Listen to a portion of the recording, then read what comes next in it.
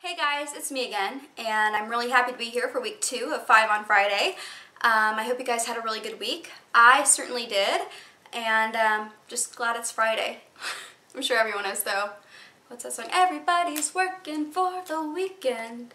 Okay, sorry. I can't promise this is going to get better, but I'm going to make my best effort.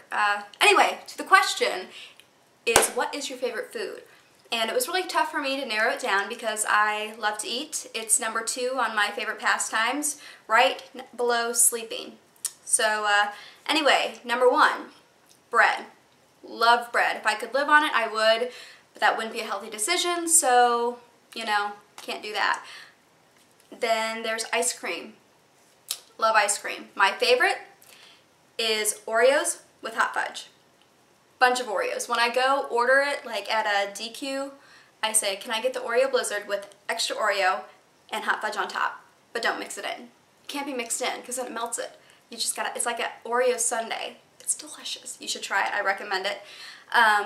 Although if you eat everything on this list, you probably will be like blowing up because they're not healthy. I mean, not healthy at all. Like my favorite foods, yeah, a dietitian would not recommend.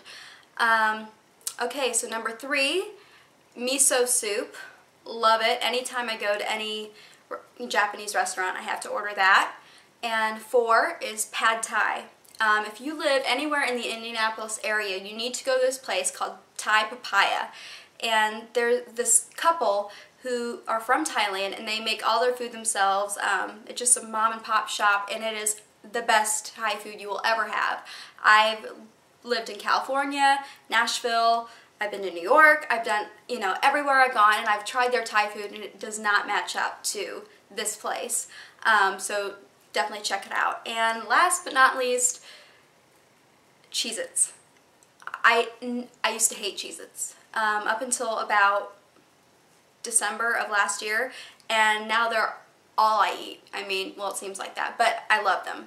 And it's just a bad addiction. I should stay away from the Cheez-Its because they're no good for you, and when you read the label, you're kind of like, oh, should I really be eating that? But they're good, and I don't travel without them. So there you go, there's my list, and I'm sure this was very entertaining for you, but I really appreciate you guys coming to check it out, and I hope you guys have a really great weekend, and thank you so much for all of your support, and I will talk to you guys soon, and see you next Friday for 5 on Friday. Bye.